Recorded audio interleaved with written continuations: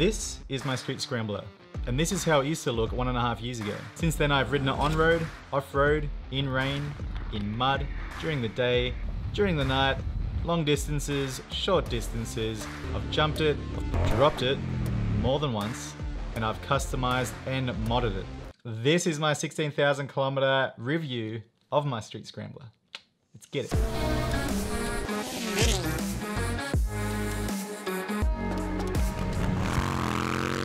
G'day guys, welcome to Motovlog. I'm Rob Hamilton. Now before we jump into this, a couple of mentions. One, this is for the 2018 Street Scrambler. That is what I have. And also this is just about the bike. It's not so much about all the modding and all the customizations that I've done to it. I will be doing that separately in individual videos. One on the Pirelli Scorpion rallies, one on the Fox Shocks, for example. But this is just mainly for the bike, just in case you guys are looking at buying one. See how this thing is in a year and a half, 16,000 kilometers time.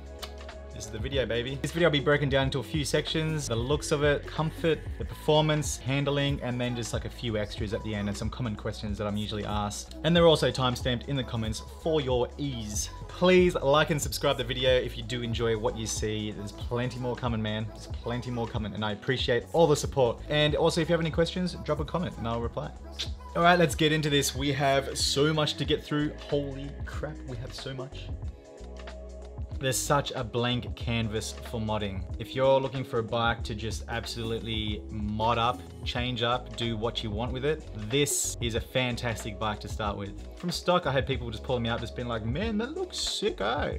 It is such a sexy, sexy machine. It has been a joyous experience customizing. There's so many damn parts that you can buy for this thing, both genuine and non-genuine, and it's forever shifting. I don't think I'll ever settle on one sort of style for this, just because I know that there are so many different options for this bike. The one thing I don't like is the speedo. The speedo kills me. I feel like it ruins the whole aesthetic of the bike. I hate the way it's angled. I hate the way it looks. It's big and clunky. It'd be mad if they just had a smaller one. There are a couple of options out there. I'm sort of sussing it out still, just with the whole, you know, you want to be able to still use your heated grips and all your trip comp and your traction and ABS and all that sort of stuff. So I want to be able to keep all that, but rid that damn speedo and get like a nice little tiny one. You guys would know that I mount my speedo sometimes down below, down on the side, but if you tip the bike, that thing's gone, man, and you're pretty much screwed. So I've been trying to keep it up where it should be, but I still don't like it. That's why I've left that fly screen there, just to sort of hide it a little bit. I'm working on some options there though. Again, customizing, man. And also the mirrors, things are huge, man. They're like, bonk. Obviously they do a fantastic job, but not for me. I ended up finding some cheap one off eBay. Fits under the handlebars, looks OEM, it looks sick. And also the plastic bash plate, it's absolutely useless. I cracked that my first time I went off-road. Oh. And I replaced that with a nice, delicious custom one. But there are stacks and stacks of options out there for you. Protect that sump though. If you're going off-roading, man, I urge you, protect the sump, get a metal one. Do it. The seating position of this is extremely comfortable. It's very neutral. You're not leaning too far forward or you're not leaning too far back. You're just in a nice, comfortable riding position, ready to take it off-road or ready to go extremely long distance. Now here you can see my back is nice and straight. My legs are just nicely bent. As I said, it's very neutral. Now I'm 5'10". I feel like if you were any taller than I am, you might start getting a little bit uncomfortable unless you jack the bike up a little bit. After riding long distances, my legs do end up cramping up and I sort of like throw my feet on top of the engine bars, stretch my legs out there, or like I stretch them backwards, I put them on the pillion pegs. But I feel like you might just feel a little bit cramped and your back might get a little bit sore as well, just because you might be a little bit more hunched over. That's just my opinion. Other than that, it's one of the most comfortable motorbikes I've ridden. I've taken this thing 9.5 hours in one day, constant riding, and it was so fine. And yes, I was still extremely stiff by the end of that ride, but I feel like if I was on anything else, I would have been done the 4-hour mark. The seat I found is comfortable. It's comfortable, it's fine. I have modded mine, so it is a little bit more comfortable, which I'll cover in another episode. But stock, straight off the bat, I think it's fine. The pillion, not so much so. My girlfriend rides pillion every now and then. Now there is a little gap. There's a gap between the rider and like your butt.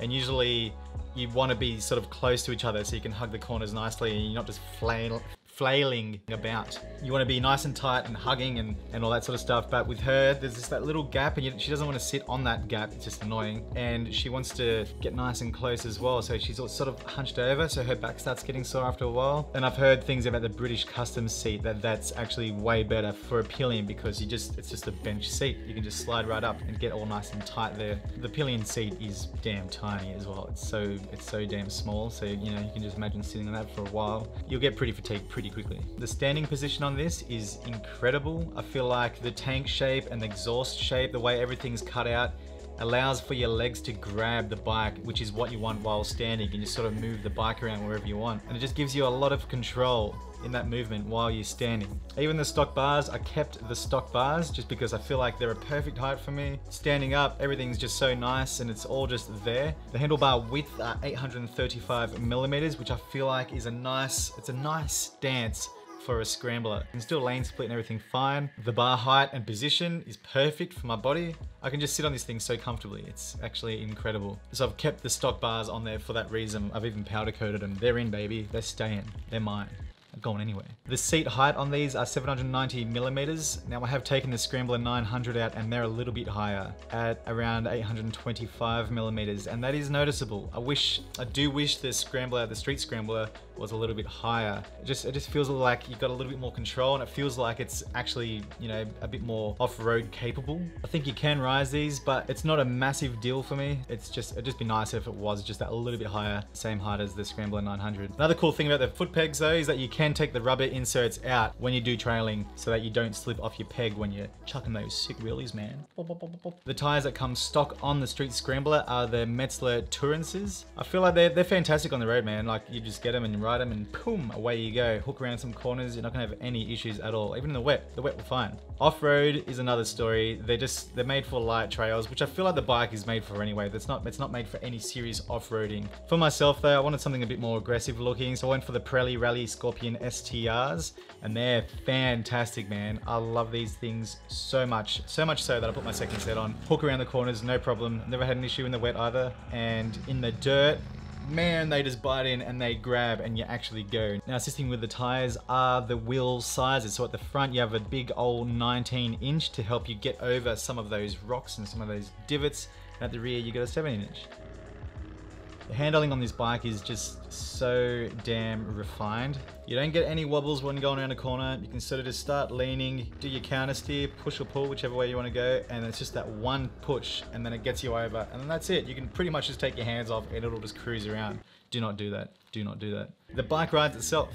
It wants to go straight. It just wants to keep you upright. It wants to stay up. You can feel the weight behind it, but it's a nice feeling. It's not like a little light thing where you feel like you're just gonna fly off or something. It's just a really nice motion around every corner that you do. And it's damn fun, man. Damn it, it's fun. I love these bikes so much. When you're taking it off-road, you want to switch riding modes. You want to get rid of that ABS and get rid of that traction so you can just have more control there.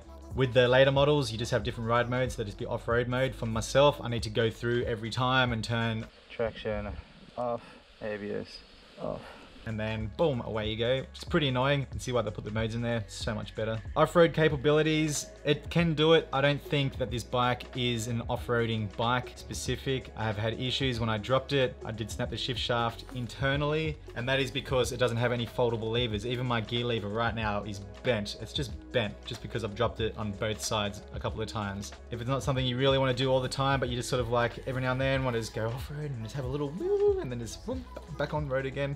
Perfect bike, man. That's pretty much what I did. And then I fell in love with it and I bought a WR450. It got me there, you know. I just had that itch, and it comes in at 206 kilos, which is pretty heavy. That's dry weight as well. So you're looking at around what, 215, 220 kilos when you're fully loaded up, and you're pretty low as well. So you remember, you're not as high as you would be on a normal scrambler. So when you start falling over, you don't have much time to sort of put your foot down and really just, and so therefore you might drop it. You might drop it a couple of times. You might just struggle getting it around. Like, I damn froth on off-roading now. It's hella fun, man. It can do it. It's capable. Riding in rain, I've never had an issue. Obviously, it's a naked bike. There's no fairings or anything like that. You're gonna get hella wet. There's no protection at all whatsoever. I've got the bark busters on, which help a little bit with keeping your hands warm, but for your legs and your feet and everything else, see ya, baby. You're gonna get drenched. Unless you have a windshield, protect your chest a little bit. Other than that, no, you're done. You're stuffed. The later models though, they do have a rain mode, so that cuts a percentage of the power. I think it's like 30% or something. And that's to help keep the back wheel from spinning. Mine doesn't have it, got traction control. I've ridden the rain quite a few times and I just haven't had any issues. I really haven't, apart from getting wet, that's it. Riding this thing on the highway, when I hit 110 kilometers, I do search for a 6th gear. Some people don't, I definitely do. Is it a game changer? Does it stop me from riding on the freeway? No, it doesn't, not at all. I just feel like, you know, when you sort of roll off the throttle from 110 kilometers, it does pull back instantly. The engine braking is right there. But I feel like I'd sort of want it to just be cruising along a little bit more, just to feel like the engine's not working as hard. When we did our massive tour around New South Wales, I did change the sprocket size down to a 37 tooth from a 41, and that saved revs by about 500 RPM at 110 Ks, which saved fuel as well, which is perfect. The only downside is that you're dragging that clutch out to get moving all the time. Riding off-road was horrible. You're working that clutch, man. But if you're doing more highway riding than you think you will be doing off-road or city riding or anything like that, it might be worthwhile going down to the 37 tooth. Now, in saying this, I had a hard time finding any different size sprockets for the 520 pitch that the stock chain is. So we went to a 525, and then that just opened up a lot of avenues. You could change the sprockets, you could get different colors, you could just, you know, go damn crazy. The sprocket and chain I got are off the Bobber Black as well. So you can just literally order a Bobber Black, it'll go straight on that 525 pitch and go crazy with your sprockets. The Triumph Street Scrambler is a 900cc parallel twin with a 270-degree crank angle, which gives it that awesome... It is only 55 horsepower or 41 kilowatts. The later models are 64 horsepower, and that's at 80 Newton meters of torque at 3,230 RPM. It's not a fast bike, man. You'll get used to the power very, very quick, and therefore it is definitely approved by me to be a beginner bike, 100%. You could definitely have this as your first like big boy bike. It doesn't feel slow. You feel like you're going fast, and the thuddiness of the exhaust and everything just makes you feel really, really good. Powering out of the corners and everything like that. Got a really nice bottom end, so torque and power off the line and everything, it is all there. So when you hit that top range, man, it just cuts out, hey, it flatlines. You got nothing, you have no go. If you ever reach a red line on it, you soon discover that you'd want to change gears way earlier, and you'd be so much further ahead of yourself. But for this, come with me. I have this, and I'm excited to be fitting it to mine. This, ladies and gentlemen, is a camshaft by TEC Customs. Is it TEC Customs? TEC. It's a TEC camshaft. Apparently, Triumph restricted the 900 engines because if they had this in it, it would be too close to the 1200 Scramblers, and therefore they wouldn't sell as many of the 1200 Scramblers because there'd be no point. You buy the cheaper one that goes as fast. So this camshaft is meant to increase the horsepower and just release the beast that is within the engine. It's all there. This is the restriction of it. This is going to be done in my bike, and I'm really, really keen. I just can't wait. So 55 horsepower is stock, man. I've done the Zards, I've done the DCAT, I've got a K&N air filter in. I'll be doing a before dyno so I can see what it's at right now. And then I'll be doing an after, and then be doing a tune as well. So we'll see how this goes. Very, very, very interested and keen. But I still feel like it's not gonna be a crazy fast or anything like that. It's not gonna be, you know, mind blowing. I feel like it'll just make the bike run like it should. Especially when you just hit around 4,000 revs, it's just gonna keep on pulling through till you hit redline, I feel. Hopefully. I hope. Keen though. Stay tuned, I'm gonna be doing a full review on this. Let's put the power to the test. 0 to 100 kilometers an hour. Let's see how quick that does it in. Here we go, 3, 2, 1, go. And we're off, traction light kicked in, forgot to turn it off. But here we go, second gear and 100 kilometers, and that's around 6 seconds. So it's not the fastest thing, but the gears are super long. They are very long gears though, which is actually pretty cool. So on the dirt, you can just stick it in seconds, stand up and burn, have a burning time. This is pre-camshaft. Like I said, I'll be doing another review once I do the camshaft, and we'll go for another 0 to 100 and see. I'm so curious to see what the time will be then. It is liquid and air cooled, has a 5-speed gearbox, does 3.8 liters per 100 kilometers on average on the freeway, and it has a ride-by-wire, which sort of turned me off at the start. I wasn't really into the whole ride-by-wire thing. I do like a cable. I like feeling my butterfly, just opening and closing there, especially carbies. Just Can't go past the carby, man. But I'm actually super impressed with this ride-by-wire. I completely forgot that it actually was until I was going through all the specs again. It's like, that's right. And it also saves on clutter, having all cables and everything. Saves on the cable situation. Makes it look a little bit tidier, which is a nice thing. It has a tubular frame, which is pretty standard with these classic things. The front suspension is the KYB 41mm forks. I feel like they're fine. Compared to like now that I got the Fox on in the rear, you can notice a difference in the front. I don't think I'll ever change them though. I just don't think I'll be stuffed or that bothered. They're fine. I'm not taking this thing crazy off-roading, you know what I mean? I've got the WR450 for that now, so this is just, it's just fine. If you have changed them though, let me know, because I'd love to hear your thoughts, and if there's a review that you've done, let me know, or if you know someone that's done it, also let me know. The rear suspension is the KYB shocks with adjustable preload, 120mm travel. That's the same as the front as well. And you'll see the travel when we do the brake test. And I had it right down there.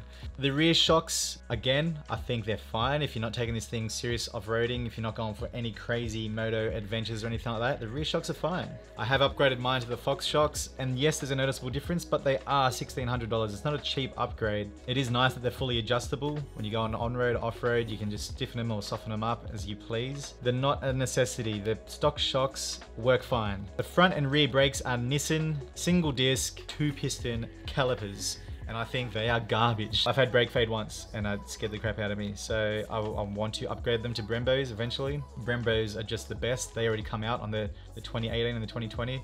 Nissan, I'm not sold on them. Really not sold on them. But anyway, moving on. Oh, that's right. We did a full on stopping test as well. So let's check that out.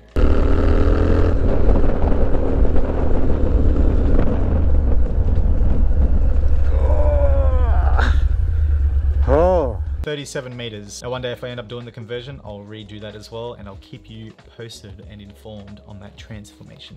ABS works fantastic. Highly recommend leaving on when you're riding on the road. When you're going off-road, turn that off, otherwise you just will not stop. And the traction as well, same dealio. So you can just hook it, baby, get all that dirt kicking up. The size of the tank is a little bit smaller than the Scrambler 900s. I'm pretty sure they're around 16 liters or something. The Street Scrambler is only 12. So be mindful of that. You do have a warning light, which lets you know when you're, how many Ks out? Maybe like 50, 60 Ks out, which gives you enough time to get to a servo. If that happens and you're pretty far away from a servo though, just if you have a shield on, get behind that shield, man. You'll push 70 Ks easy, maybe even 80. Just try to be as aerodynamic as you can and you will cut through and you will make it. You will.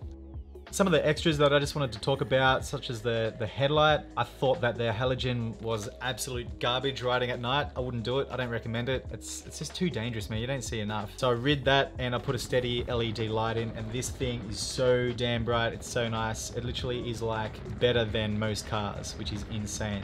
Very sharp, very crisp. You can leave it on for ages and it's not going to drain your battery without the bike running, which is cool. And also you can't flash. It's either on or off. There's no actual like ding ding ding. Now as I said, the stock handlebars do come with the heated grip slots. That's why I've kept everything stock there. I think the bars are fantastic. I don't think they need to be really changed. They're solid as well, so if you drop it, they're not going to bend in or anything like that, so there's no point in putting a brace or anything like this. They're tapered, so you don't have to worry about, you know, them bending in or anything like that. It looks cool, the brace, I do dig it, but no need. I think it's worthwhile if you want to keep your heated grips there and not use any aftermarket ones. The Triumph ones are pretty damn sick and they're really easy to install. I've got a video on that as well.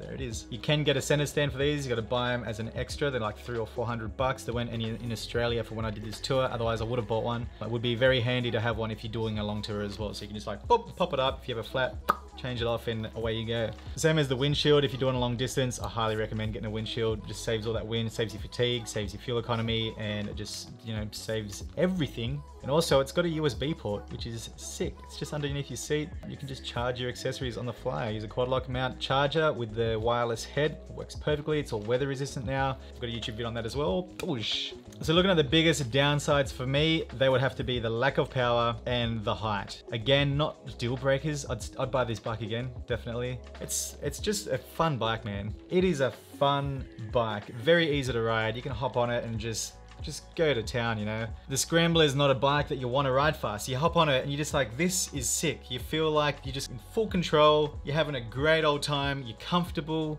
You're going to be tearing through corners like there's no tomorrow. You're going to just jump off road. You're going to switch it over to off-road mode. You're going to hook through some dirt, light trails, whatever. You're going to have a damn fantastic time. And then there's the sound. There's the grunt of it, the throatiness, the balls. Don't want to say it, but it's literally the only way I can explain this. And then you also have the standard Triumph little whistle, the little... And them combined, man.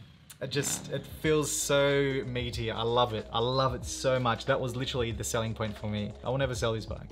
I will never sell it. A couple of common questions I'm asked. Does the exhaust burn your leg? It does not at all. You can literally ride if you've got the heat shield on there all the way. I don't even have the heat shield where the cat used to be. It's fine, it doesn't burn your leg at all. You can literally just put your hand on it and it won't burn. I think the hottest it gets is when you're in the middle of summer, you're sitting in the middle of traffic, and then your damn fans kick in and your legs absolutely fry, your right leg especially. Other than that, no. You can touch that, you can rest your leg right on it all the time. It doesn't burn at all, at all. It's actually pretty fancy stuff. And would I recommend the bike to a beginner? Absolutely. If you're coming off your L's and you want a bigger bike, something that's sort of more stable, it's not too fast, but you want to have fun and it's quite versatile, this is the damn bike for you, man. It is so much fun. And I dare you to like go and look for a review and find someone that says it's a horrible bike. I'm pretty sure every single review that is on YouTube right now, they all come out saying, this is a damn fun bike. Slow, yes, but it is damn fun. And I say to you, go out to your Triumph dealer and take one for a test ride. Just take one for a test ride. So I'd be like, man, I'm gone, half an hour. And then stand up on it, get a little feel, see if you can go off-road a little bit, don't damn crash the thing. And then you come back and you tell me how that went, and I guarantee you had a good time. The price of this thing was $14,700 Australian. It was the last one in Australia. They had a mad run out deal, so I just nabbed it. I got it. They're usually around like 17 grand, 17 and a half grand here in Australia. They're just such a solid bike. Very refined. They're a gentleman's bike, a hooligan's bike. You can have so much fun. And they're super reliable. I've had no issues with it whatsoever, apart from the shift shaft. When it snapped when I dropped it, the little headlamp Triumph logo falling out in the headlamp. That was it. Which I got rid of anyway. There was a lot to get through, and hopefully I answered some of your questions that you might have been just stewing on for a while there. If you have any questions though, please let me know. Drop a line in the comments and I'll reply back to you. It's an awesome bike, man. 16,000 kilometers and it's just getting started, hey. Honestly. Alright guys, thank you so much for watching. I hope you liked this video. If you did, please drop a like and hit subscribe. I really do appreciate it. The support goes a long way with the channel, with everything, with the vibes, with the feels. And thank you so much for watching. See you guys next week. Check out these new goggles that just came in from EKS brand. I'm going to be doing a giveaway very soon for these guys. Like Daft Punk. I can't believe Daft Punk quit. What?